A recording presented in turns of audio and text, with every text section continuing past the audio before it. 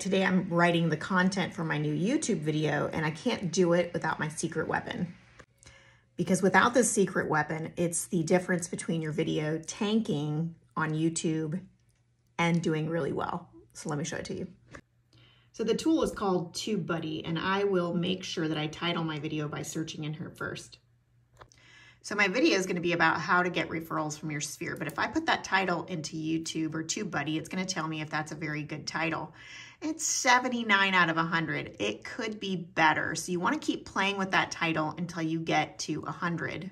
So I'm going to try again on how to contact your sphere without bothering them. Hit explore and you'll see that's 100. Now this is weighted on different things like search volume, competition, how many other videos have that, search engine optimization.